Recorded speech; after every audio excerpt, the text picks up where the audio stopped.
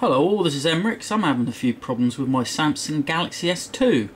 Basically, when I charge it, well, it charges to full, and I disconnect the charger, it makes a beeping noise, and I get this error pop up: charging paused, voltage too high. I click OK.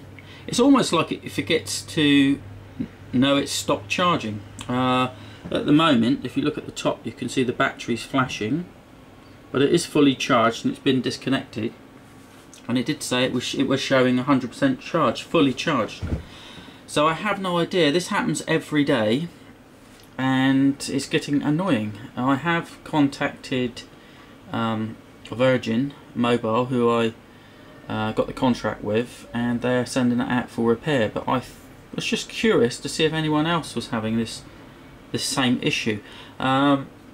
Like I say, it is intermittent and it does happen at various times of the day, but generally if the battery starts to discharge, it will tend to stop making the noise. It just seems to be more problematic when it's fully charged and when I disconnect it. There you go, you can hear it beep again, and you can imagine how annoying that is throughout the day. And it's charging pulls voltage too high again. It seems to the voltage seems too high all the time.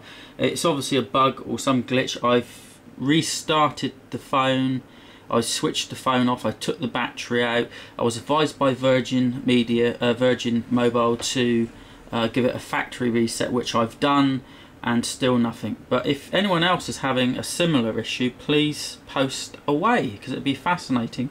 They say it's a very Virgin Mobile say it's a very unusual case.